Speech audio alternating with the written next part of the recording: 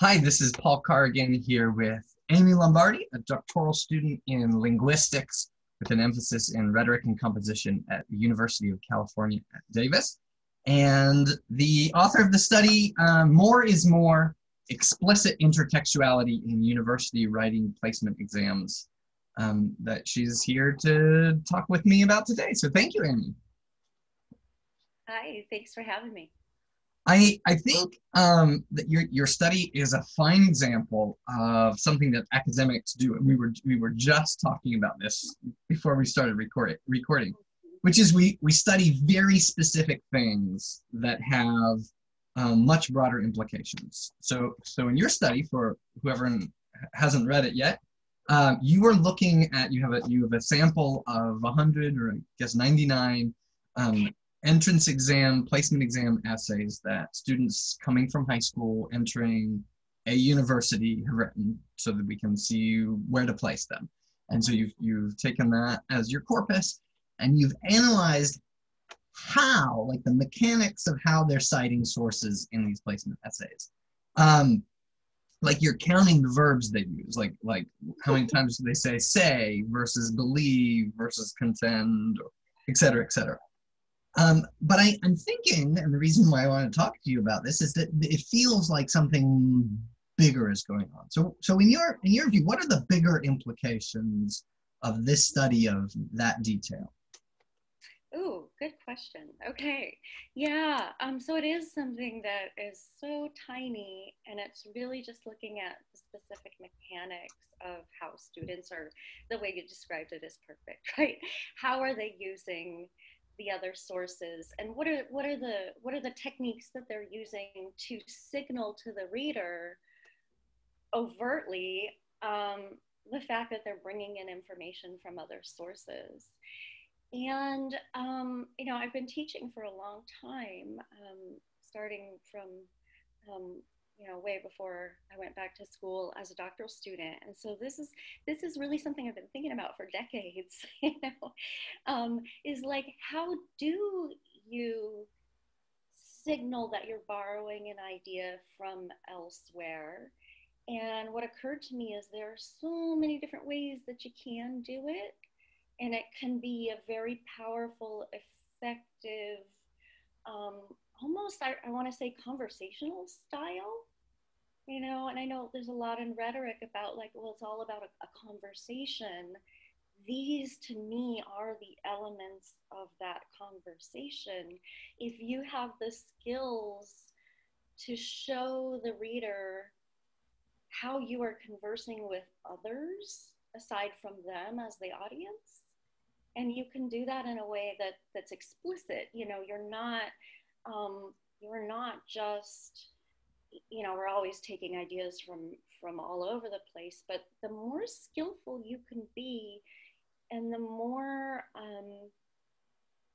explicit you can be about where you're getting different ideas and how you are weaving those different ideas together, how you're synthesizing them, the more skillful you really can be as a communicator overall, right? I mean, I landed on it probably 15 years ago or something as, ooh, this is a key thing that I want to teach, because I really started identifying how rich that whole field was of, the ways that you do that can really make or break how effective your writing is, and maybe even it carries over into conversation. It's a skill, it's a communication skill that carries big implications for how effective you can be in establishing your position in a place of zillions of different voices. That was a long answer, sorry. No, that's great. And I'm thinking how interesting it would be to have like a corpus of recorded conversations to see how people do that in speech. I'm sure somebody's looked into that in linguistics. I'm really curious now. Yeah, I mean, it would have to be the right kind of conversation where there is a lot of referencing, but yeah. So So one of the things that one of your categories that you look at in your analysis is an integral versus non-integral citation. Yeah, yeah. And so for folks listening, the integral citations is where you actually say while you're talking and in the body of the text where you're getting the thing from. So like according to Lombardi.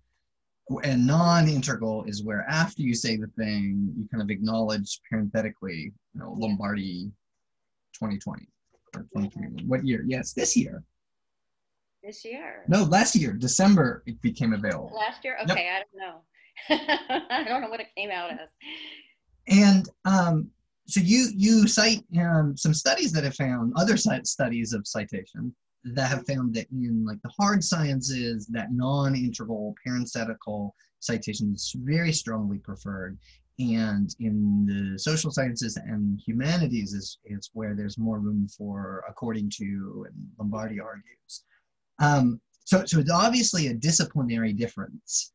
But it seems that it's not just like a style or different culture, that there's an epistemological difference happening. Mm-hmm. And I think I'm showing my humanities bias when I prefer the integral citation. Like I want my students to treat their sources as people, as like this idea came from somewhere. It's not this, the source isn't just the disembodied location of information. Mm-hmm. They made it, and now I'm going to talk about it with an awareness of how it was made. So I guess what do you think about that? Oh, I think that whole discussion is what I cut because of the reviewers' comments. Oh, really? Oh, wow. Oh, there was a whole other paper about, wow, because it was revolutionary to me. I didn't know how strong my humanities bias was, like, because I don't have a literature background or even really a rhetoric background. I was a Latin American studies major as an undergrad.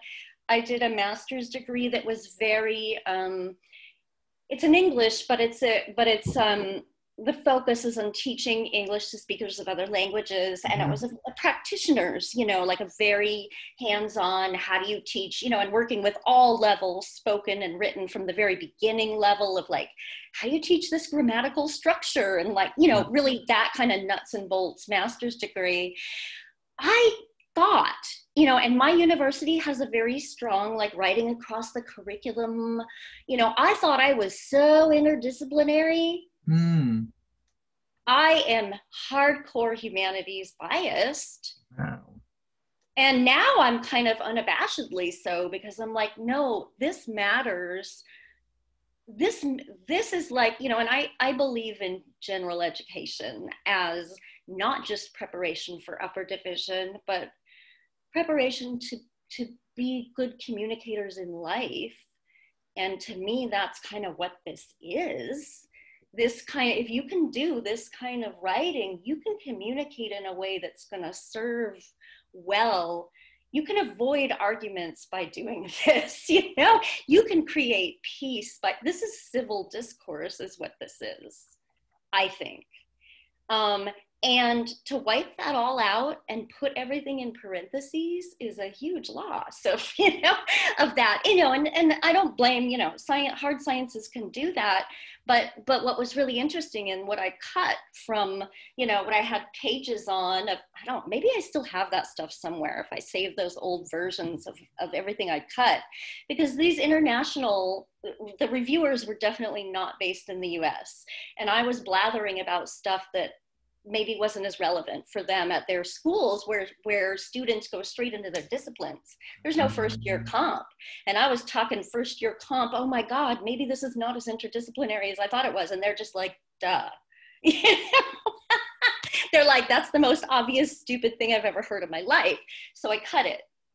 Ouch. But the implication, well, it's fine. I don't care. They publish, but what they published, they took that as painfully obvious. Painfully obvious and stupid. Why are you saying that? I don't know where the reviewers were from, but it was very clear. They slammed me for being US centric. So, and this was a journal of, this is a very international journal, and the reviewers are not based here. So yeah, all that got cut. I definitely appreciate Yeah. U.S.-centric biases being challenged.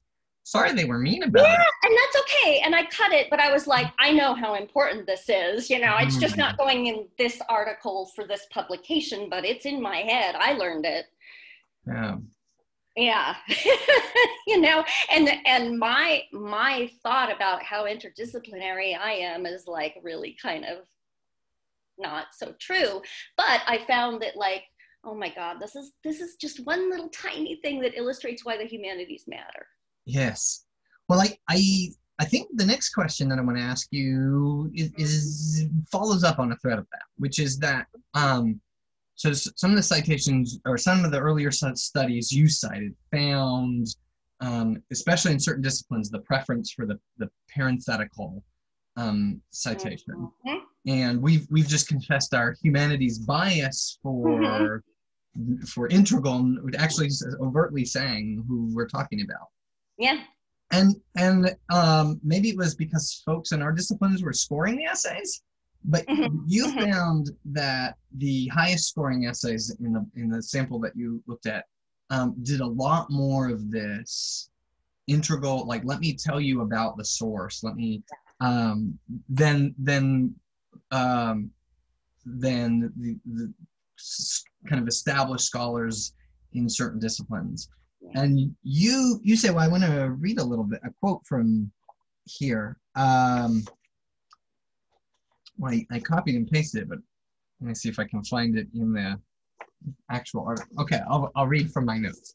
Um, you said that a high frequency of both direct quotations and integral attributions using author plus reporting verb in high placing essays, meaning that these students that scored the best are directly quoting and discussing their sources, Mm-hmm. stands in contrast to observations by, and then a list of different scholars in previous studies, which indicated minimal use of both techniques in expert academic writing.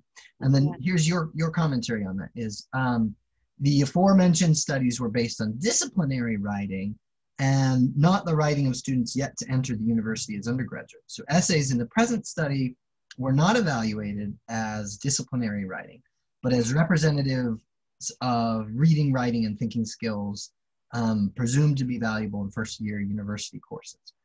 So, Mm-hmm. so that's technical, but what I'm thinking of here is the really important concept in scholarship on teaching and learning, that we don't want to just give students information. We want to help them learn how to do what it is that we do as scholars, kind of this apprentice approach. Mm-hmm. And what I see here is maybe a very like a gap in that. Like we do want to help students do something, but actually we want to help them do something different than what we do as scholars. Is that because it's the general ed? Is it because it's an intermediate set of skills? Like, are we trying to teach students something to write and read and think in ways other than how scholars do in the disciplines? Like, what? I would say yes, and I,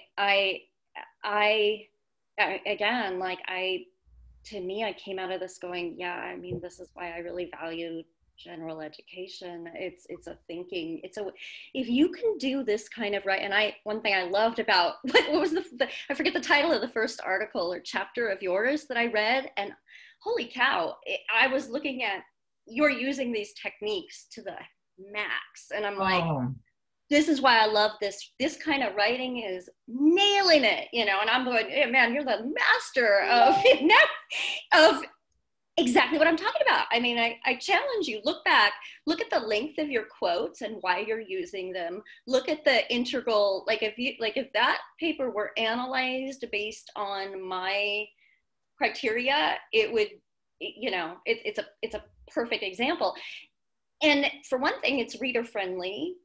It's it's it's it embodies, when we say, this is a conversation, that whole, parlor thing and conversation, this is the embodiment of that.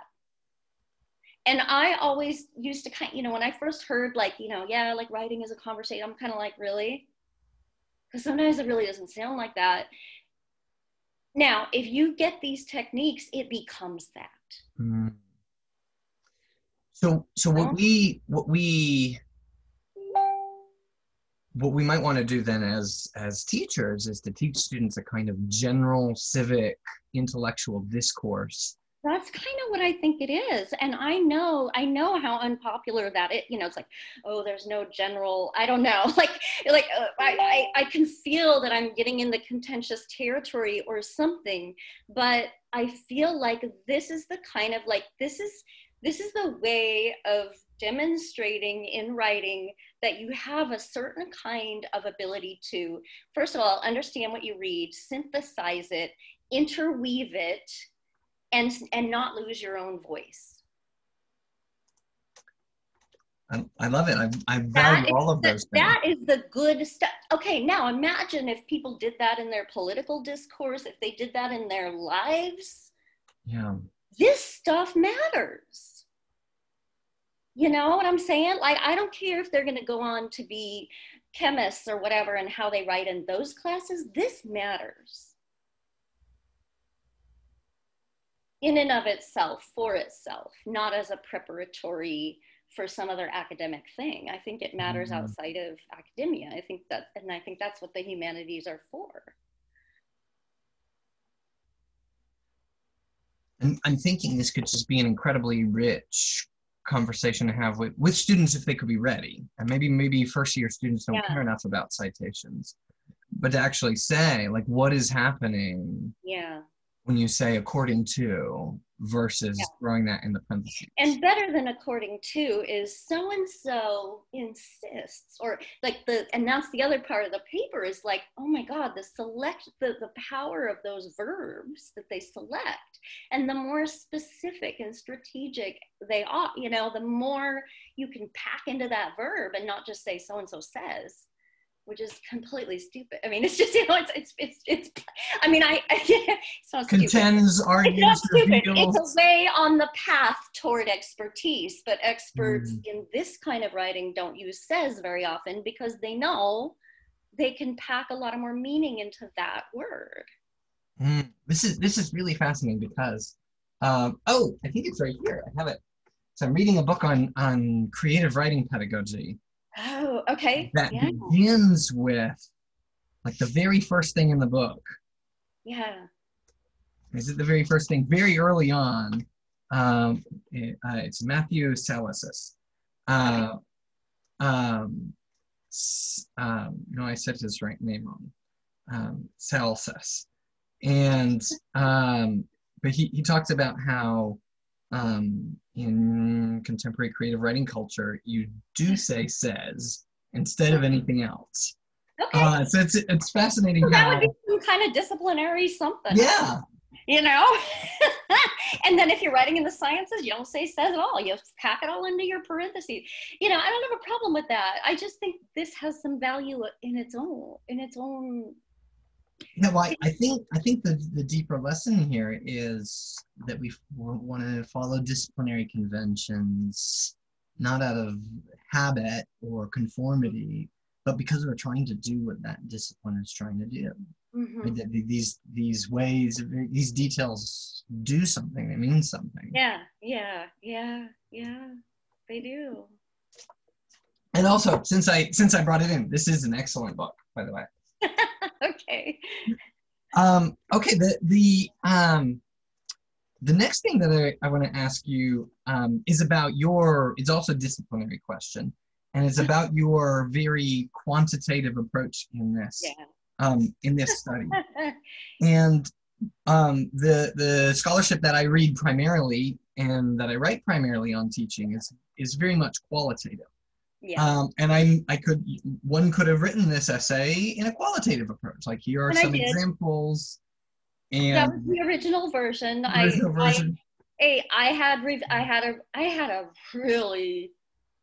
had a mean reviewer.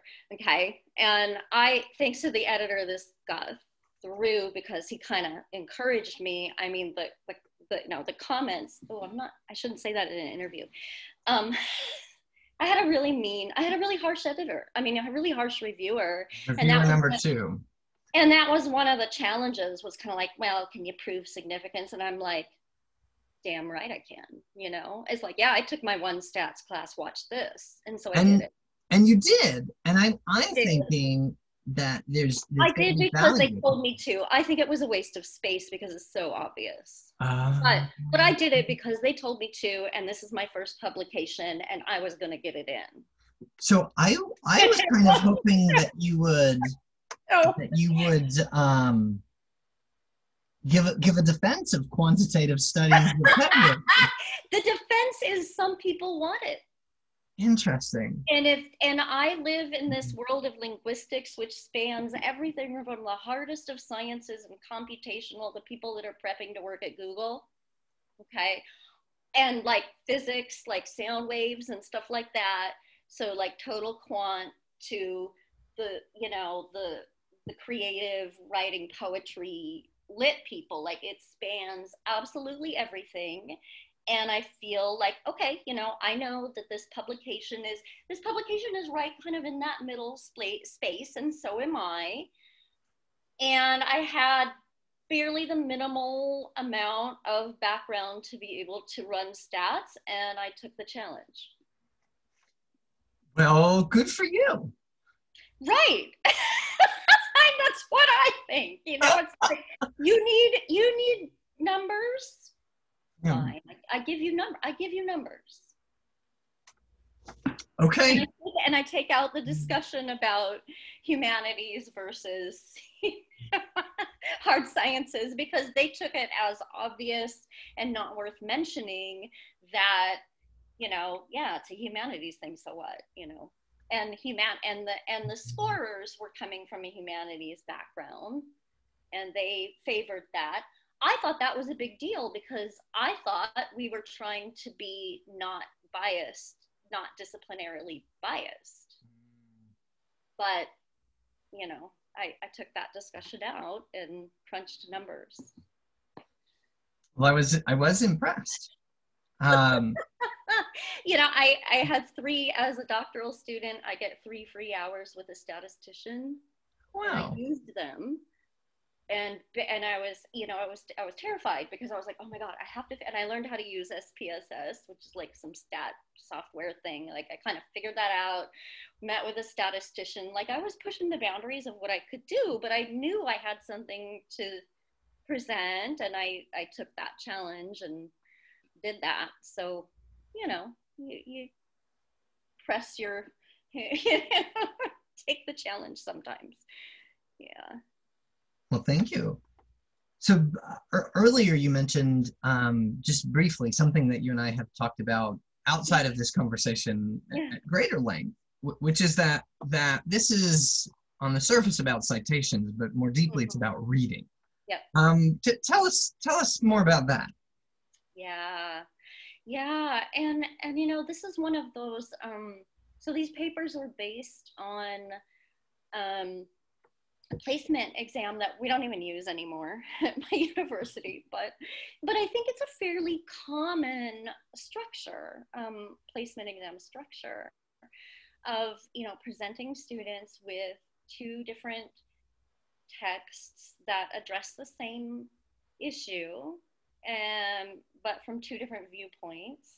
So you're presented with, so as the exam taker, you're presented with kind of a virtual conversation, right, of between 2 authors that are talking about, you know, something that's you know, a concern in society, and they're taking different positions on it, and then you're asked to write some kind of an opinion of your own based on those texts, and you're told explicitly to use the texts in your response.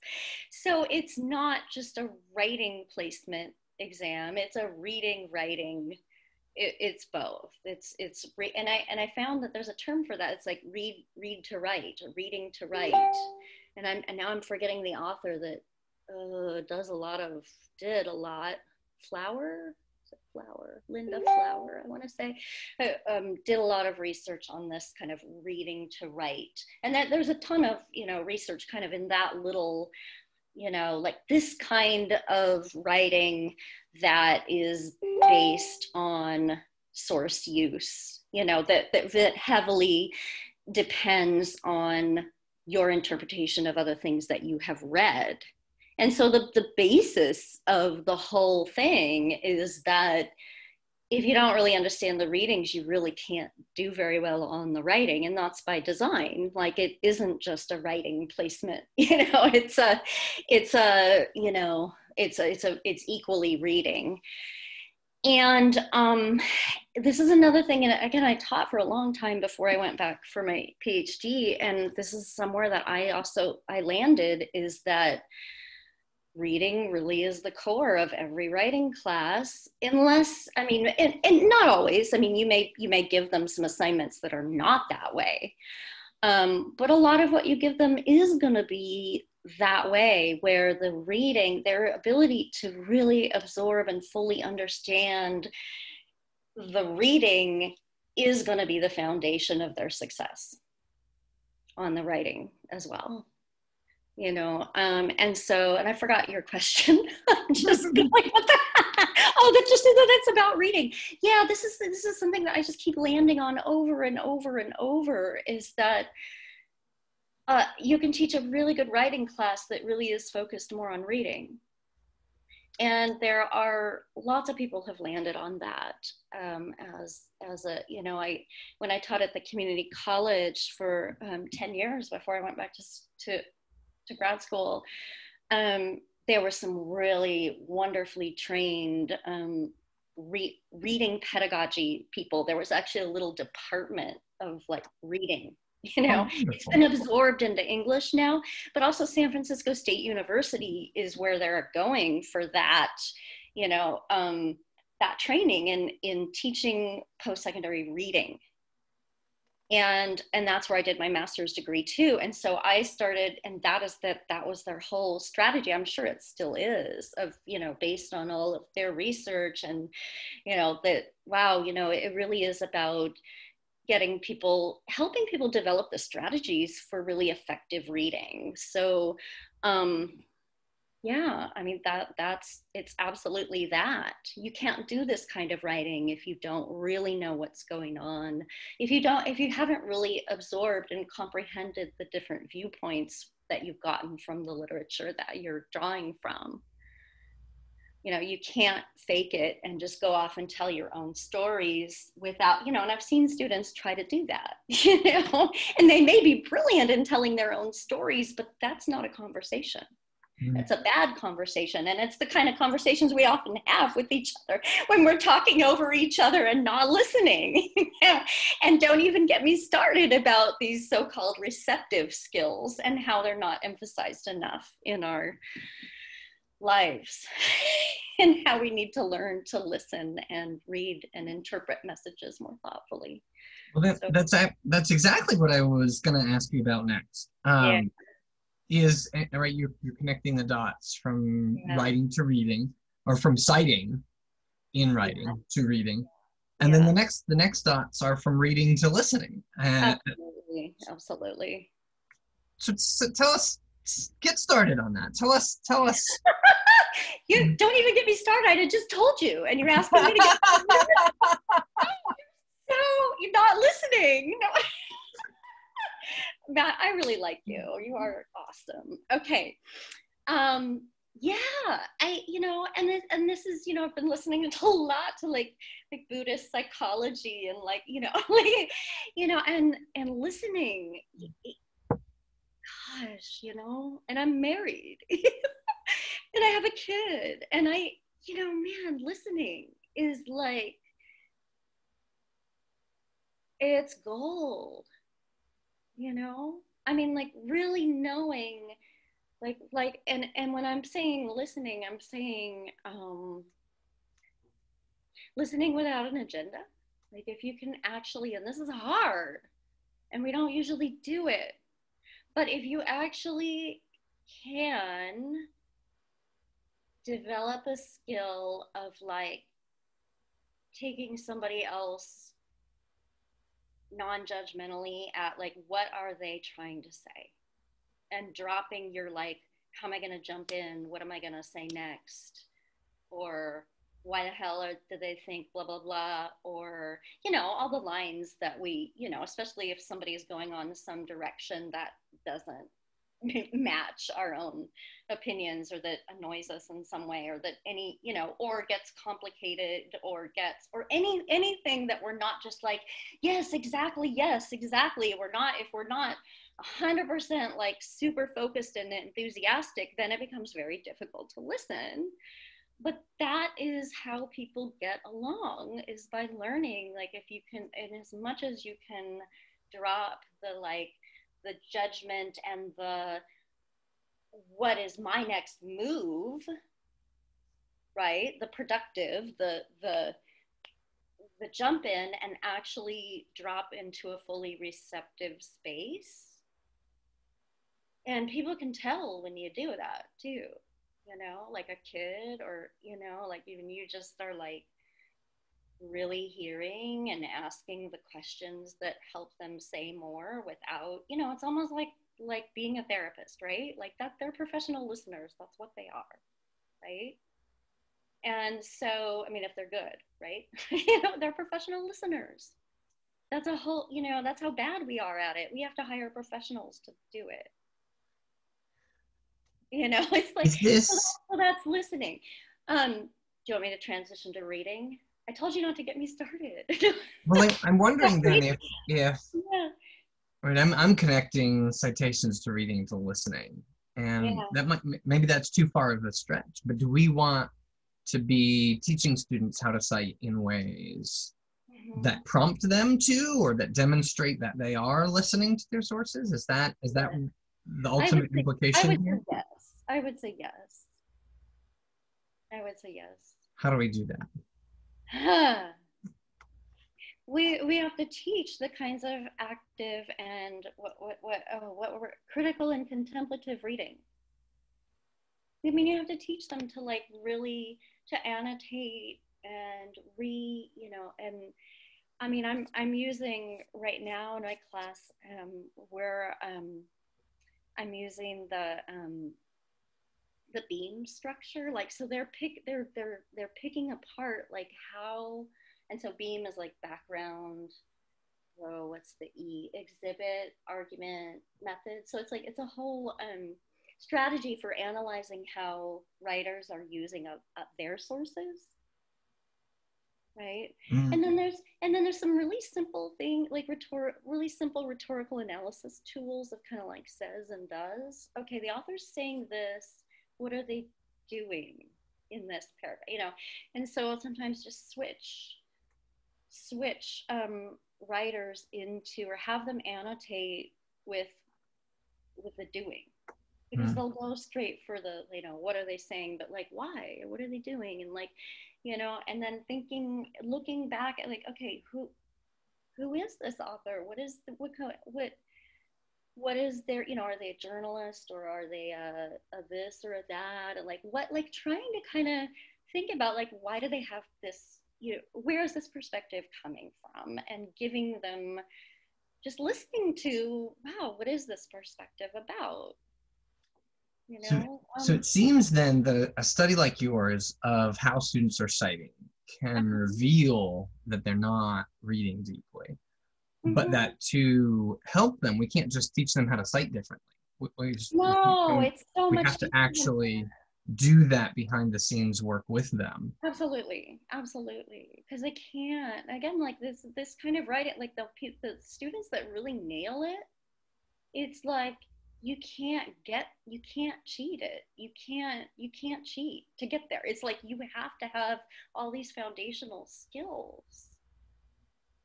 And that's what was amazing to me, is like when you break down like, ooh, like intellectually, what are all the things you have to be able to do to get to this point of interweaving all these voices skillfully, and being able to really kind of say, oh, how do it's the synthesis and the explicit synthesis, and weaving the voices while maintaining your own. And this is what I've come up with after however many years I've been teaching. I've been kind of realizing that's the gold standard for me, and synthesis or the explicit intertextuality that is only possible through the intellectual process beneath it, that starts with that listening, that reading as a listener, as a, you know, fully absorbing all these different ways of seeing it as a foundation, and then building up to like, okay, how do these different things relate, and then trying to figure out, well, how do I, and it's so much fun teaching this. And it seems like you get to this point, in so many times I get to this point where I'll have a student say something like, well, if I bring in all of that, you know, or if I bring in this, I'm going to sound like I agree with it. And it's like, but see, that's a big part of being able to bring something in that you don't actually agree with without confusing the reader to think that you are endorsing it. And this my whole dissertation is related to this, of like, you know, like, because I've seen so many common errors that I've made myself also, of like reading and thinking, oh, this writer must, you know, or remembering and thinking, oh, that writer supports this position. And then you look back and you notice that that writer is not endorsing that idea. They just brought in some other voice that endorsed that idea. And I tagged it to the author. So it's like, you know, even in the reading, like I just see so many patterns of like how, and I think it honestly just probably just comes down to like basic cognitive realities of how our brains work. It's like things get complicated, we oversimplify to try to make it easier, and we miss things that are really crucial. You know, and if we don't learn to slow down and reread again and contemplate and really think it through carefully, then the default is we're going to miss a lot. I really like your phrase, reading as a listener. Yeah. Oh, thanks. I like it too. Did I say that? You did. Listening to the text. Yeah. Absolutely. Yeah. I just, you know, the reading and listening together as a unit of receptive skills that I think are undervalued and need to be emphasized more keeps coming back to me. But there's, I mean, you already contrasted that with, you know, reading to respond or listening. Yeah, reading to respond. Yeah. And that is also important. And then there's like, I think reading to see if we agree or not. Mm-hmm. Also important. But I think there's a sequence. Like I think I'm thinking of it like, okay, so if your first stage is just, and didn't Peter Elbow do something like, you know, believing, doubting, or whatever, like believe first, or even maybe pre that. Yeah, it's like understand just like, first. Yeah, like benefit of the doubt first. And just with other humans too, right? Like this is good relationship. Like I think, like for me, like I'm 50, okay? I'm starting to figure some things out finally, right? Like I'm starting to figure out how to be less combative and more productive. Because I'm old and I'm getting wiser finally. And part of this wisdom has to do with like benefit of the doubt, believe, listen first. Listen carefully, suspend the judgment, suspend the urge to respond or to jump in, or to, you know, just like pause, right? Pause and listen. And then you can proceed to like, oh, okay, this seems, and then ask questions, right? You know, and then, you know, what do you mean by this? Or I'm confused on this part. Can you tell me more? And I'm doing this all the time, and I've carried this out of my I treat everybody like a student now, because honestly, it's just, and I treat my students like my students are adults, and I treat them like humans, and now I treat everybody like that. It's just like, tell me more about that. Oh my God, that's a therapist move. But you know what? They are professional listeners. You know, so it's like, tell me more about that. What do you mean by that? You know, and honestly now it's, a lot of it is people are using the same words. I love the article that you posted about, like, well, some people mean this by diversity, you know, and other people mean this, but you have to ask the person that you're talking to, what do you mean? How are you defining this? What do you mean by that? You know, so that you're not putting your definition onto what they're saying, you know? And so I feel like so many of the conflicts are from like people not pausing and trying to figure out what the other person means. Thank you. The last thing that I wanted to ask you about, you just mentioned your dissertation. So my understanding is that this study is a piece of that larger project, or is related to it? Kind of, and there's another paper that, God, I hope they're going to accept it. It's under review right now. That's another stage that was going to be part of the next, you know, I mean, that paper was going to solve the world's problems, and now it had to be broken into a lot of things, and I don't think my dissertation is going to solve the world's problems either, unfortunately. No, but you know how this goes, I think, you know, where you have these grand ideas and it gets broken into little things. But yes, I wrote another paper. It's about different kinds of argumentation. It's also based on some of those you know, we have this huge bank of, you know, essays from placement tests. And then my current study is actually doesn't have to do with placement tests, but I created 2 different versions of a text, and I manipulated some linguistics cues, some cues, some attitude markers and things. Yeah. So I'm in linguistics. We don't even have like a red comp program officially. I'm patching things together from different places. So I'm based in linguistics, and you know, so I'm framing it as like, okay, here are the linguistic cues that I'm messing with, and then it's like this sort of quasi experimental, like random assignment to one version or the other, and then answer questions about how do they feel about the topic, and kind of see how manipulating the author's stance might affect how they then perceive the topic, like how they respond. And then also questions about how do they perceive the author's stance. So there were 2 parts of it. It's like, how do you respond personally? Like, what your free write about, what's your blah, blah, blah. And I'm reading through all of those I'm reading through one version first, and then I'm going to go to the other one and see, like, okay, so the people who got this version, what did they think about it? You know, and then I interviewed 28 students out of the 50 some that did the written part. And then I'm just looking at, like, okay, you know, these textual cues, which ones do they tend to notice? How does it impact them? And when I interviewed them, I was like, okay, so what do you think? Why did the author put this example? How do you know? What do you think? You know, like, just like really, like, go back, and none of this was based on memory. It was all like the text is in front of them.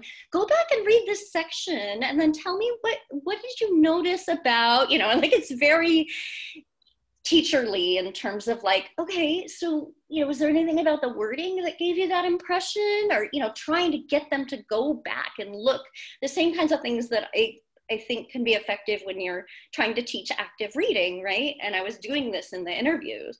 And there's certain kinds of things that they tend to notice, certain things that they don't notice, you know, or that tend to just kind of poof, you know, but then, you know, some of these readers were really perceptive and really great, you know, and they kind of, you know, there were different levels, all kinds of different levels and backgrounds. And so I'm still going through the data, but yeah, it's about reading, and then how particular kinds of signals in the text might impact interpretations. That's fascinating. I love it. Yeah, it's messy.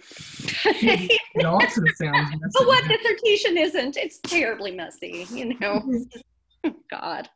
Well, Amy, thank you so much for talking with me. Is there anything else we should talk about before we go? Um, Is not there that I anything can else you think want to of. say or share? Just thanks for having me. This was really fun. This is a really a wonderful opportunity. So I'm really honored. Well, thank you, and thank you for doing this work, paying attention to Thanks for reading it. significant details. Yeah, lots of details. All right, so long. Thank you. Okay, bye bye. Thank you.